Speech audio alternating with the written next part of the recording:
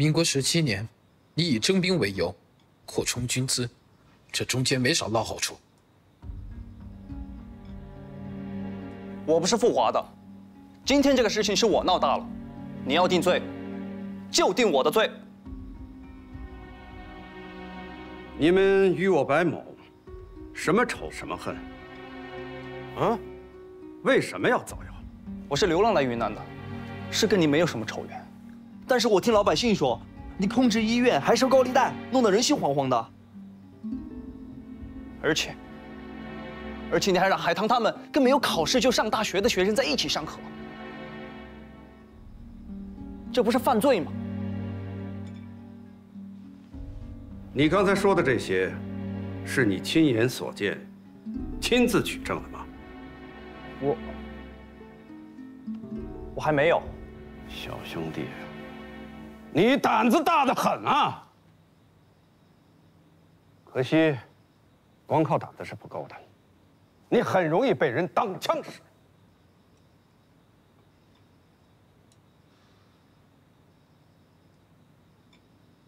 当然了，我这个人从不搞一言堂。你们学校的那面民主墙，是我提意见的吧？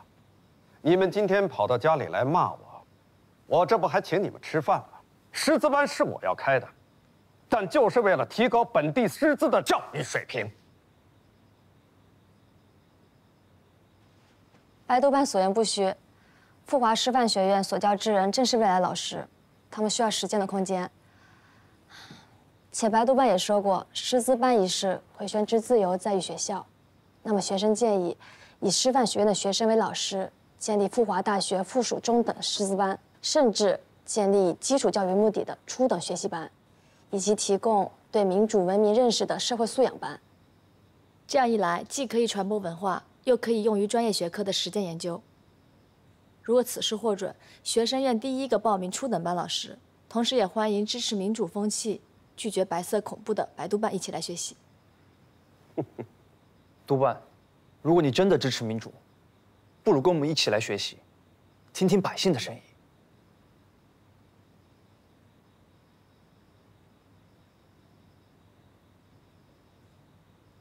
哎，老头儿，这个东西既美味又营养，那你说吃它的人是不是就不算是野蛮人啊？嗯，这丫头。好吃。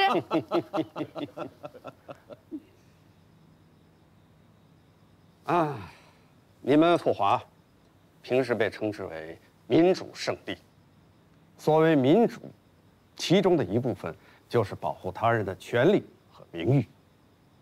因此，我建议你们每一次办民主墙的时候，要时刻记住“民主”二字，这也是我白飞所捍卫的。本地之所以欢迎你们赴华来昆明，就是为了提高整个云南的教育。王教授，能否给师资班的学生完成使命，一人一家的权利？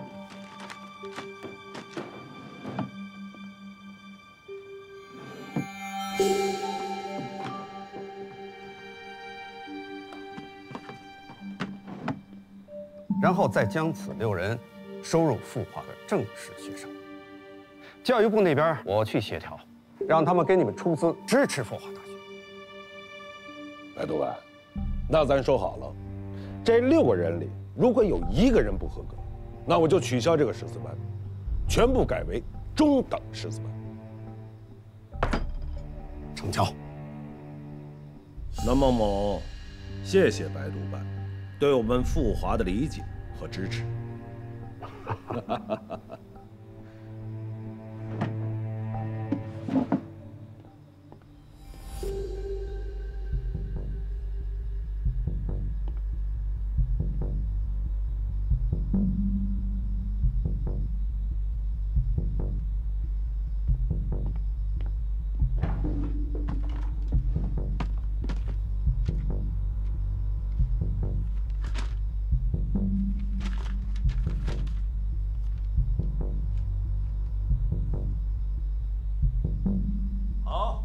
那我恭送张会长和孟秘书长。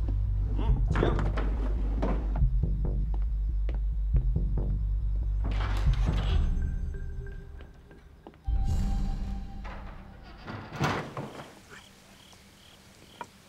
张会长，滇缅公路方面所需的疟疾、肺炎属1等药品，催得很急啊，还请您多多费心。啊，您放心，白督办，我这就回新加坡筹措，这批药很快就可以运到。爸，我去趟医院，海清说张姐手术虽然顺利，但还没有过危险期。天太晚了，我先送同学们回学校，然后陪你去医院。不用了，我自己去就行了。那怎么着？哎，王兄，您呢就带同学们回学校，让海棠坐我的车去医院。如此最好，拜托了。去吧。走。白督办。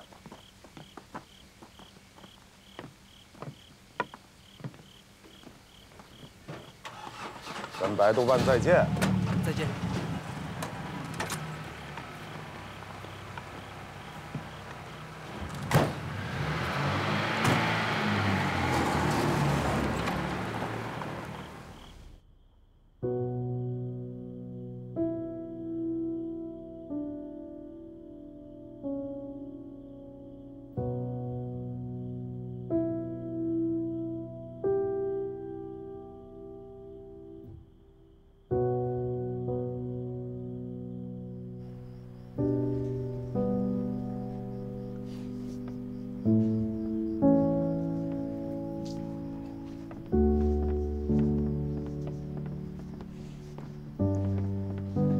父亲，先歇会儿吧。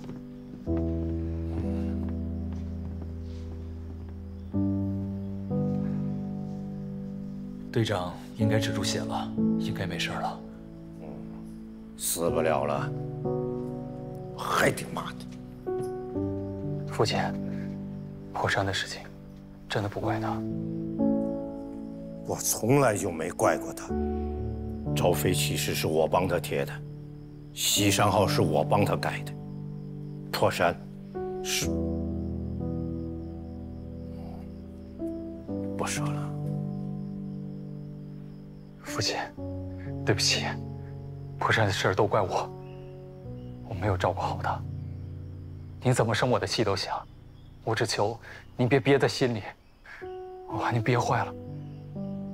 我心疼你。不说了，不说了。好。好，不说了。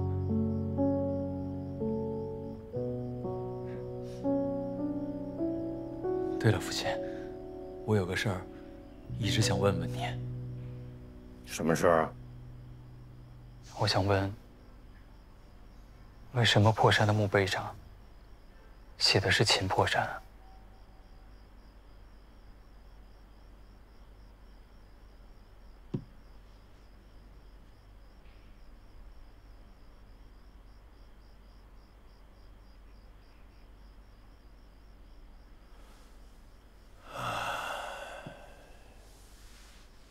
是该跟你说说了，否则的话，都不见得再有机会了。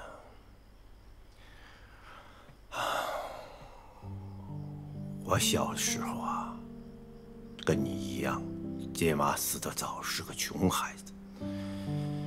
我就在我们老家海伦城里要饭，是曾家可怜我，就收留了我。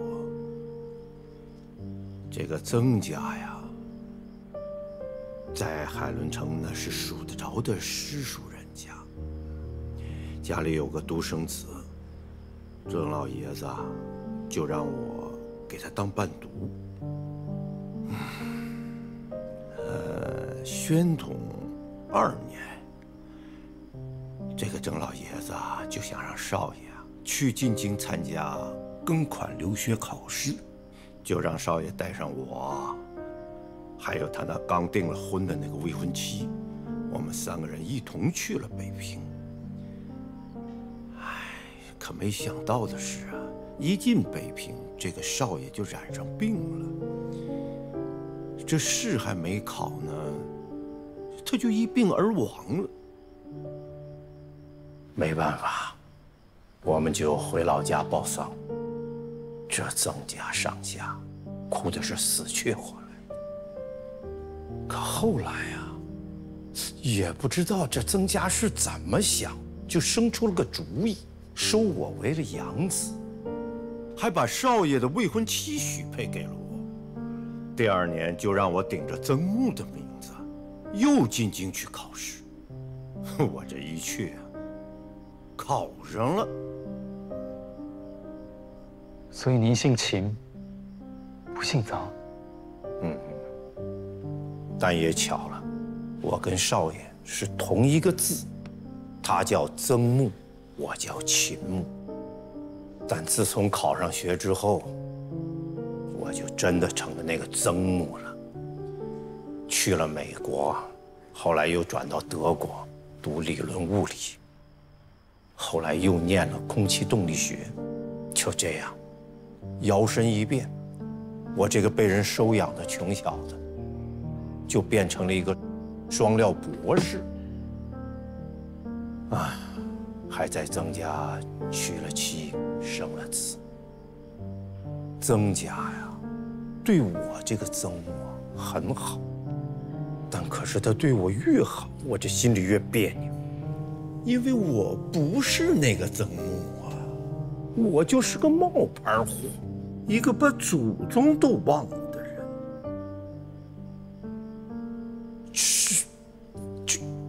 就成了一棵无根之草了。可悲，可悲！父亲，您别这么想。庚款留学考试是您自个儿考上的，2个博士是您凭本事念下来的。您教书育人20年，桃李满天下，都是您一文一行辛辛苦苦教出来的。那是两回事。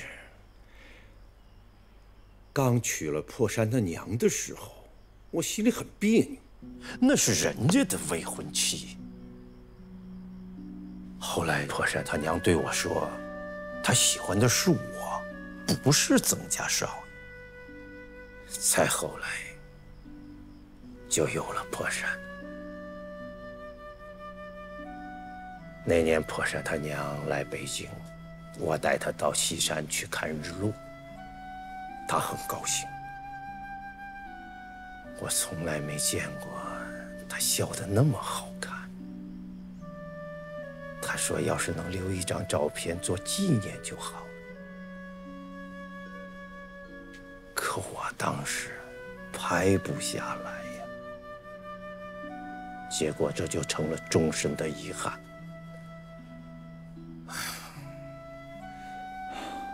怪不得您总是罚我们去西山拍日落，就是因为这个。算是吧。说起来，我对不起破山他娘。结婚之后，聚少离多，我除了给家里寄钱，我总共回老家也就是2、3次。我没脸回去啊。回到老家，我左右都不是人，不伦不类，不伦不类。父亲，不论你姓秦还是姓曾，在我眼中，你就是那个打小就把我驮在肩上行走的父亲。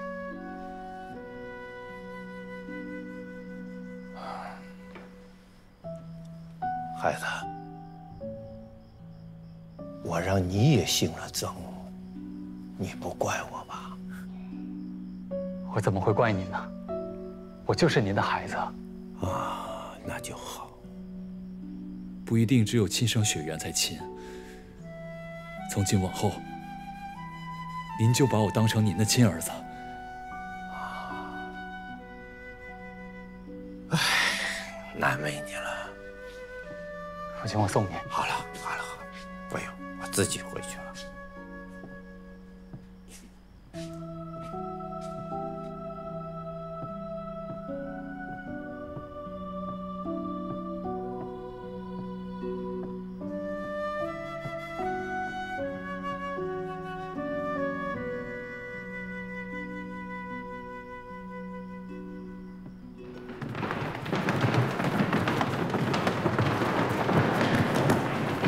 样了？怎么样了？手术怎么样？抢救过来了，去看看吧。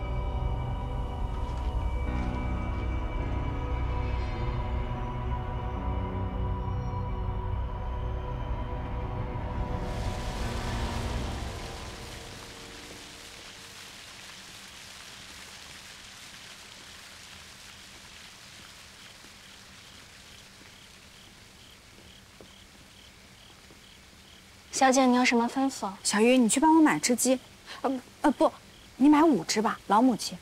是。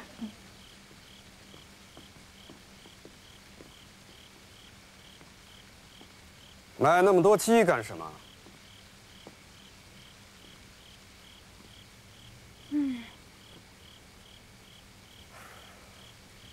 珍珠啊，爸爸不阻止你交朋友。 你讲义气，想护着他们，这我都能体会。我担心的是，你反倒被人利用，误入歧途。老头儿，你这话什么意思？你是不是刚才翻过我抽屉里的文件呀？我刚翻了你抽屉里的文件。哎，我有一个问题啊，那个叫陆子怡。 你最近是不是跟他走得挺近的？我可是听说这个人心狠手辣、贪婪无度，说不定跟日本人还有勾搭。堂堂白督办可别被他带上了误国误民、回不了头的路。陆子怡是个什么角色，我心里自然清楚，轮不到你来指点老子。哎，我问你。 你这些年在外边究竟都做了些什么呀？白督办，不用您指点。别把你老子当傻瓜。你离家出走这些年，你的事情如果不是我护着，能这么顺风顺水的吗？啊？你要听话，爸爸就这么一个女儿，我绝不能让你出事情，你懂吗？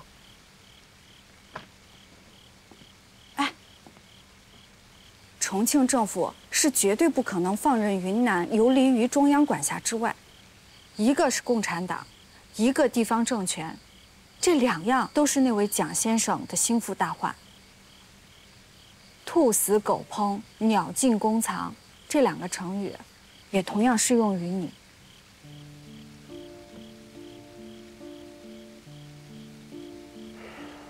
老头儿，其实你是能听进去劝的。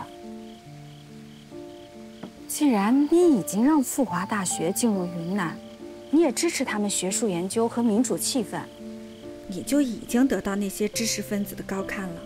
而且你想啊，他们会带来更多的资源。今天下午，你和那个孟先生不是讲到了民主墙吗？难道你想的就是让那个民主墙成为一个摆设吗？贯彻抗日，实践民主。 如若您能真的把这8个字在云南叫响了，支持你的力量只会更多。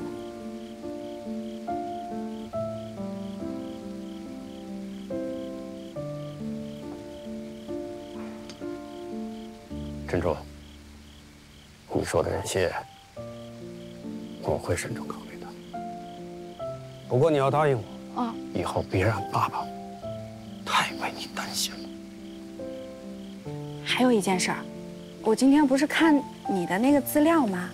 哎，乌加巴机场的燃油，好像最近很多都是从缅甸进口的。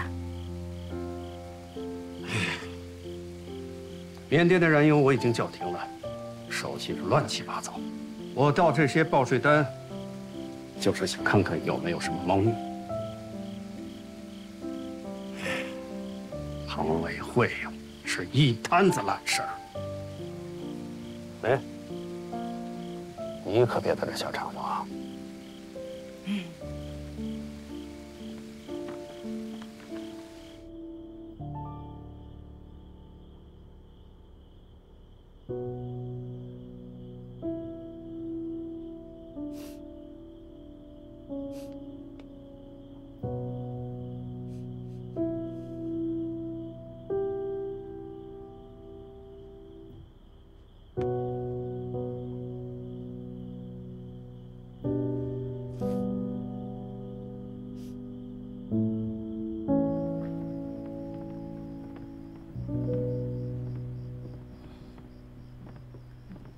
海棠，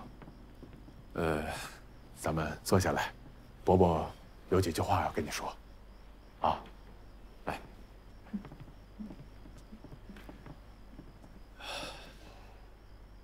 刚才我问过大夫了，张启术后的状况还算不错，也就是1、2天吧。等药劲儿过了以后呢，他就能够醒过来。一会儿会有他们航校的人过来照顾他。 你也别太担心了啊！我也会留在这里照顾他的。你们孟家呢是书香门第，出来的孩子也一定是通情达理、端方淑良的。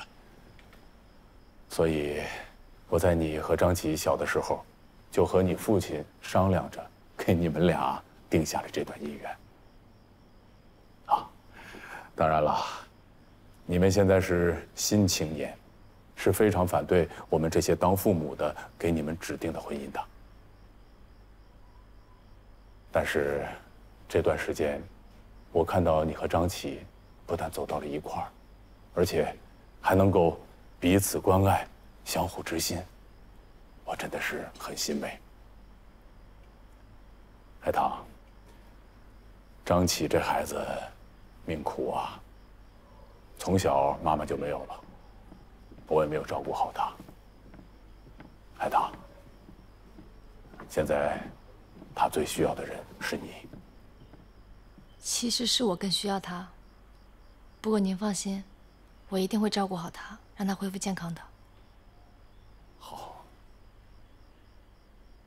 现在咱们的国家已经到了生死存亡之际，有很多事要做，有很多的物资需要筹措，这些事一刻都不能耽误，所以。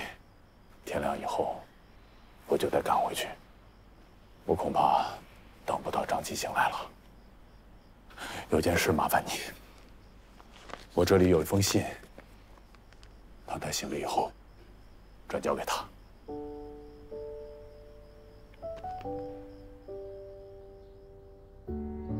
昆明以来，与而相谈，知有而志当报国，心忧而又甚慰。 吾早以此之许国，若他日吾而求人得人，为父必不多痛，自加以强犯。顽强求生，为父必会照顾好祖父，吾而不必挂牵。一飞冲天，奋勇杀敌。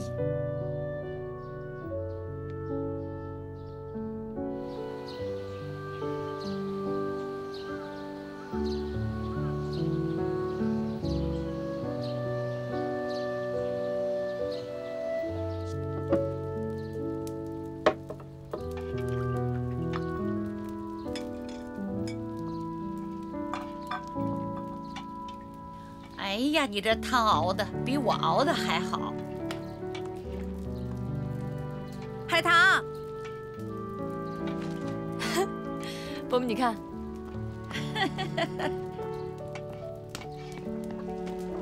快来闻闻，香不香？不错啊，你。再焖一会儿。这还有一只。 7月27日，日军从运城机场和汉口机场起飞，108架飞机对成都实施空袭，炸死市民575人，另据统计，国军空军主力飞行员已损失85%以上。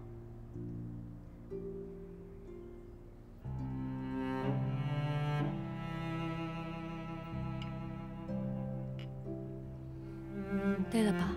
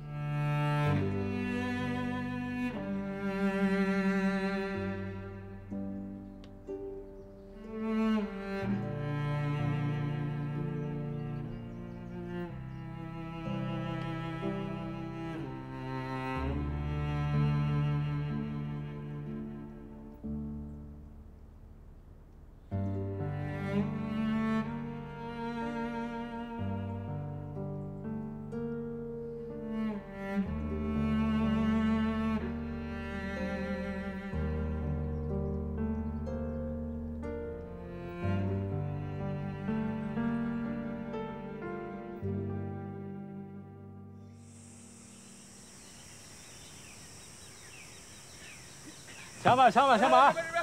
放手！给我一个！好人啊！好球，好球！盯住他！追追那边！快！我防！哎，开弓，开弓！来，我来这边！快点，快点！给我，给我！这边跟上，上！佳琪，哥，燕桥哥哥！海棠，东来，你们怎么来了？我们来上实践课，顺便做做田野调查。你们呢？哦，现在刚好雨季，我们出来拉练一下。今天村里扎营，这么巧，我们今天也在这儿休息。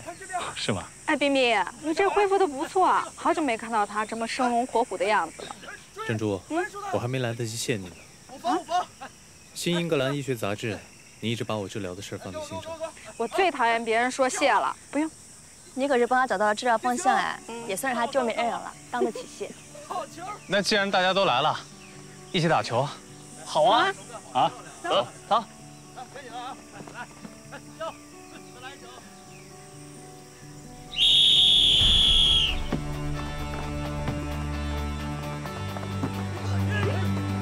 拦住，拦住！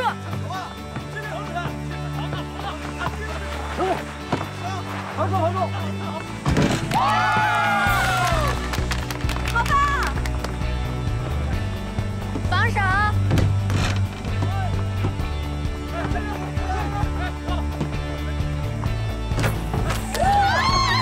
来，防守，防守！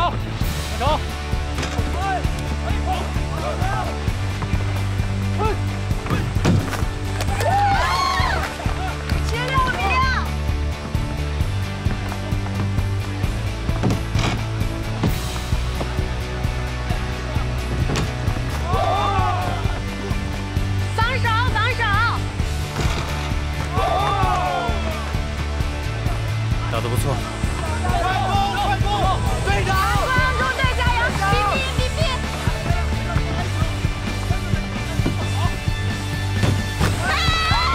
我中的又得2分，他体能恢复了不少。哎，约法都帅气喽！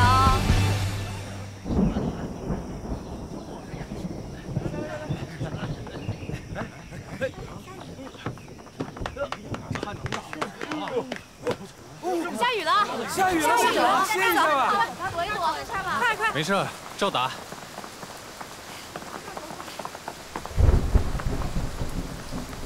雨下大了，先别打了吧。张琪，雨这么大，你身体没事吗？没事。燕桥哥，我没事，你别淋到，快躲雨去。兄弟们，咱们狂风暴雨不许归！好，来，加油！仿佛你的微笑照亮我脸庞，我们会肩并肩看巡归正上风，向着繁华布满万里的山河，不再仓皇。那我们也去迎接风雨吧啊！我也来，不会着凉吗？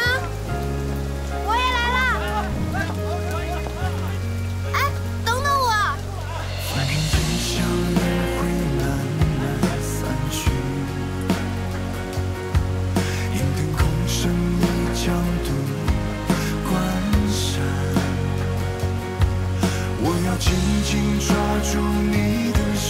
手，告诉你不要放弃。黎明，看看吧，那天边的曙光，仿佛你的微笑照亮我脸庞。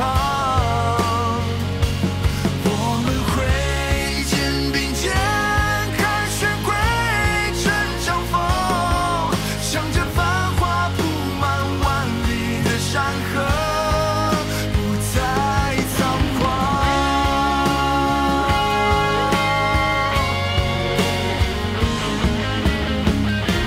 看看吧，那天边的曙光，仿佛你的微笑照亮我脸庞。我们会肩并肩，看雪归成长风，向着繁华铺满万里的山河，不再仓皇。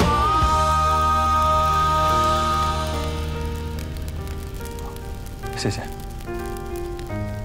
看见李中尉的眼神没有？李中尉，你还不回航校啊？我不喜欢你这样叫我，叫我星夜。啊，其实我今天来找你，是想问问上次跟你说的那件事儿，考虑的怎么样？哦，其实我都想好了。开运时机当作战参谋都不适合我。我以前是作战员，现在是副队长。我就得是飞在战场上空的人。我弟弟破山能做到的，我也时刻准备去做。李中尉，时间不早了，你回航校吧。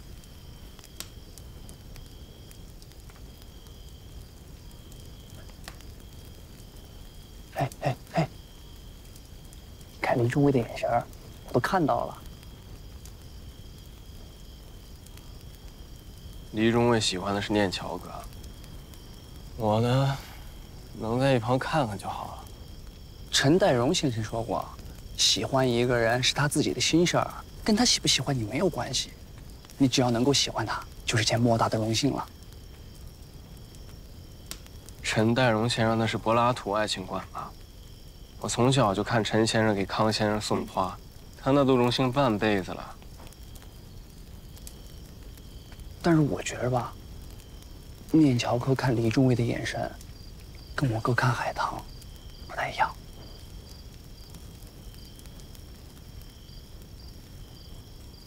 我父母来昆明了，我想约你和他们一起吃个饭。哦，李中尉，你看啊，我们在驻外训练，真的走不开，饭就不吃了。对了，还有你上次送我的皮手套，太小，我戴着不合适，回去我就还给你。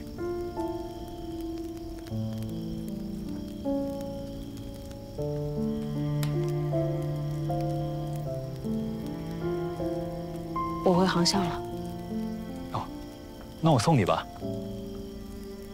不用了，我没事。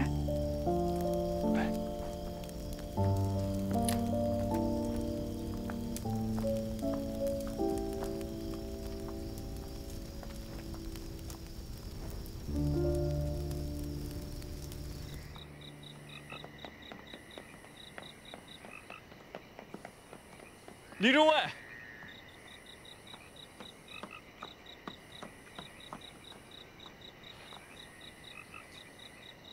我有话想对你说。说吧。我自从在南苑机场看见你以后，我知道你喜欢的是念桥哥，我只是他刚刚已经拒绝我了。我不是想要趁虚而入。趁虚而入？小兄弟，你几岁？ 21。那你知不知道我比你大5岁？我知道我比你小，没关系啊。我也知道你喜欢的是念乔哥，但是我会努力成为一个能保护你的男人。你看我需要你的保护吗？不管你表面上看上去多么强大，你也是个女孩子。小兄弟，孟海晨，到。你以后会喜欢上一个和你更般配的女孩子。不，李忠伟，你再等等我，你等我足够强大能保护你的时候，我就能够单飞了。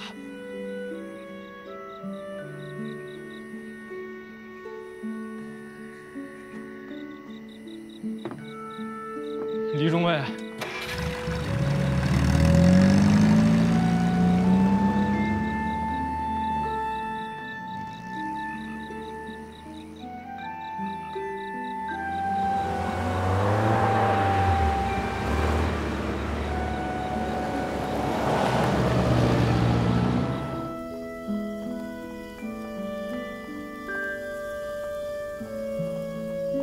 我好开心啊！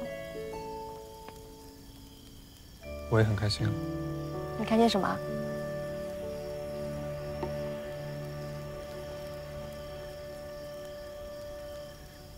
这是什么？这是我在美国念军校的时候发明的一套密码，叫做起名码。起名码。刚才我打的是。 我永远爱你。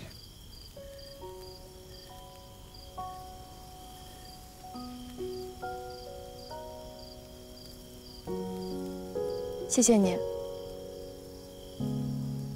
谢谢我。谢谢你心里一直有我。我知道，你当初想跟我结婚，是因为觉得自己受伤了不能再飞。后来做了手术，身体恢复了以后，你肯定还是更想要升空玉帝，对不对？ 我知道，你的人、你的心，大部分都上交给了国家，剩下的装着我。不过我一点都不怪你，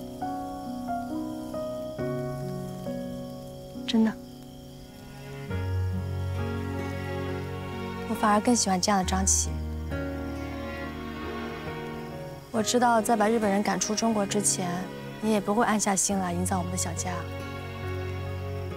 所以呢，你就安心去飞，去战，我会永远等你。就像林先生说的那样，山川开季孤碧完，何处登临不狂喜的时候，我们再结婚。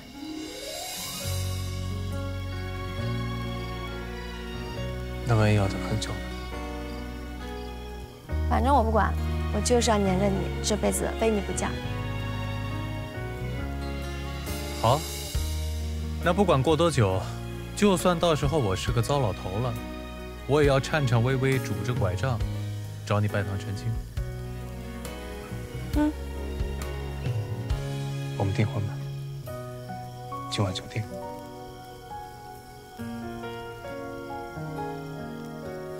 这么匆忙，信物都没有。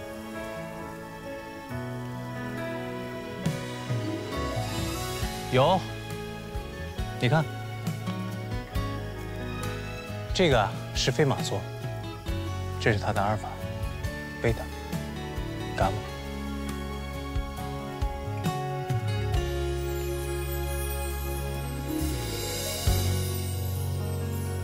加上旁边仙女座的阿尔法，像不像一颗钻石啊？ 风雨起，他荆棘，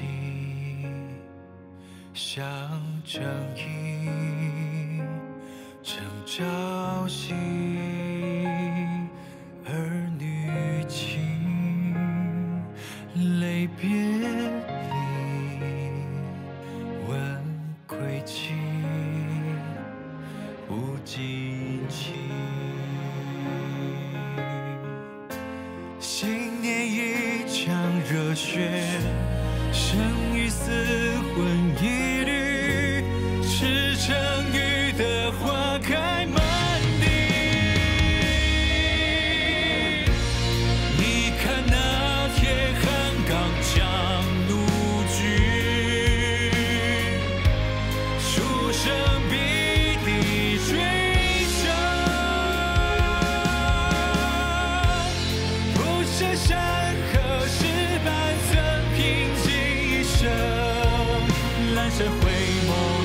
究中存心，天边流。